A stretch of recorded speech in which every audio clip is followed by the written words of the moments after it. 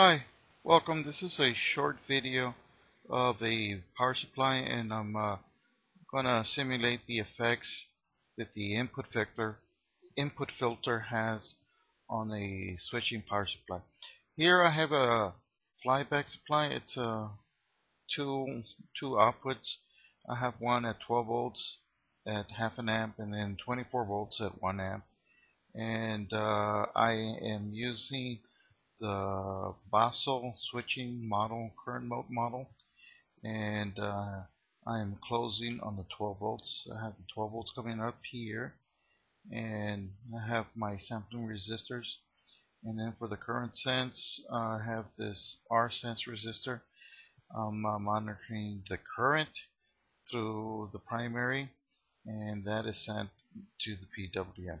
So typically, we'll run it, and you will see on the top plot is the voltage on both the 12 volts and the 24 volts, and it has a little bit of overshoot, and that's normal in this case since PWM does not have a soft start capability.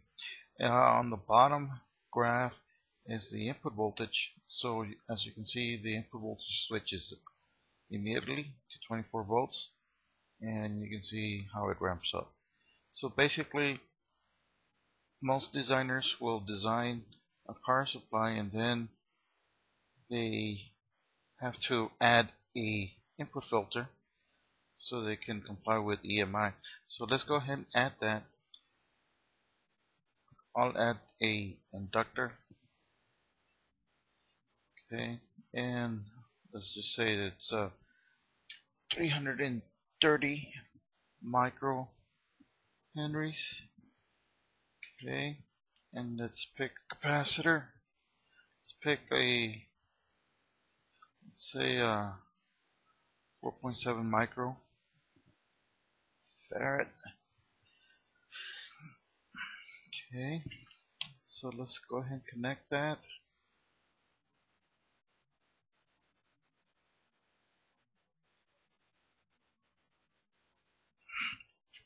So now I have my input filter.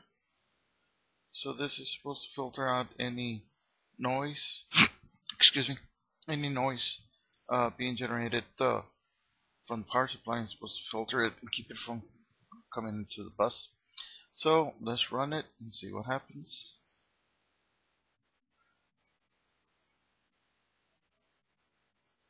Simulation starts. As you can see, we have oscillations. Now, why are we having oscillations? We just connected an inductor and a capacitor.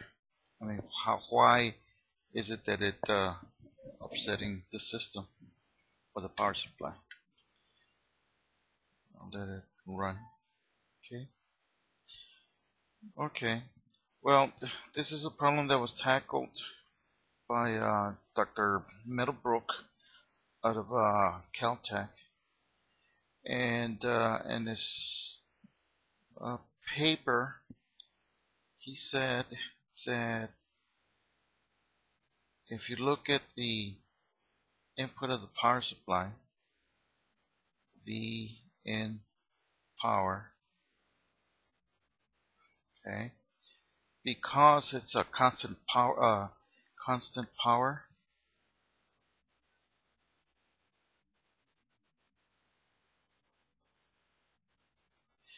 it exhibits negative resistance.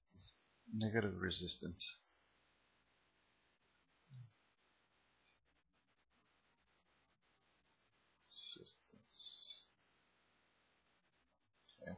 So how is that? How can it display? Well, if your input voltage, since it's a constant power, it's tries to keep the same power. So if your, let's say your input voltage goes up, your current actually goes down. So basically you can have a delta V input, but you're going to have a negative delta I. And because you have a V over I, you actually have a negative resistance. Okay, so if you have a filter, which is just a LC,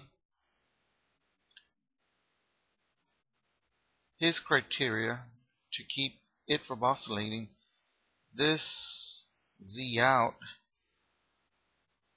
has to be much lower than the input impedance of the power supply.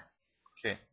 Now, in this case, I did not add this low part. I just have this part. So basically, if you were to look at the impedance in here, okay, the actual impedance, if you were to plot it,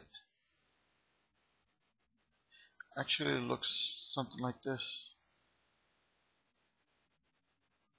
Okay.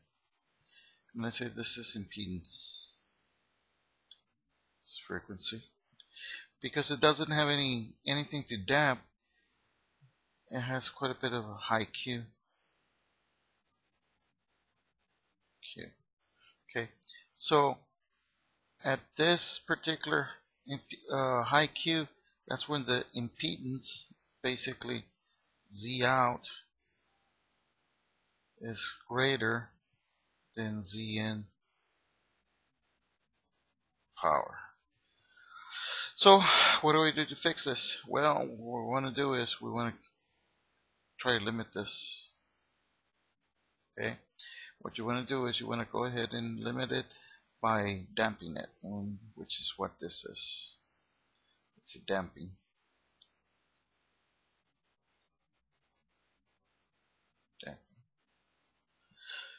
So let's go ahead and add that into the circuit and see if it fixes it.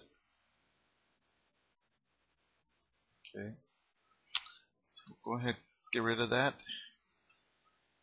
And the rule of thumb is whatever your input filter is, you add a filter that is 10 times bigger.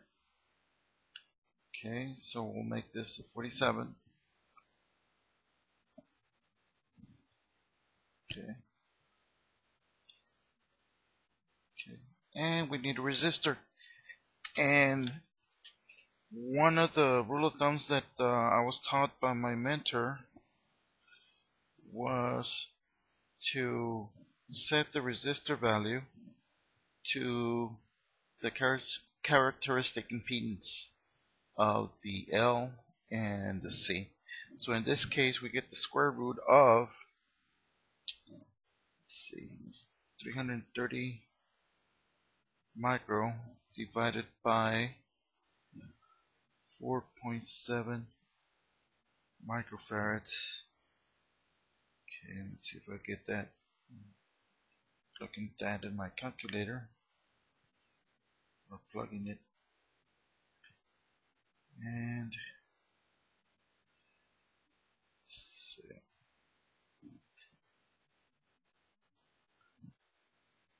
getting 8. Yeah, 8 ohms, I believe.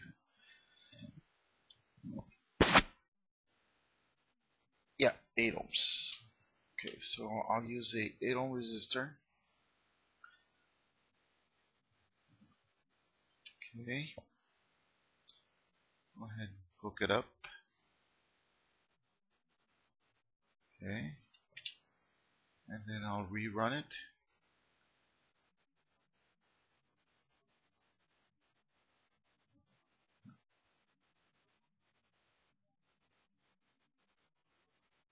And I did it. So you get a little bit of ringing, but that's, at least it's not oscillating. So that's a perfectly acceptable waveform. In the next video, I'll be going more, or going through the mathematics on how to damp it. Thank you.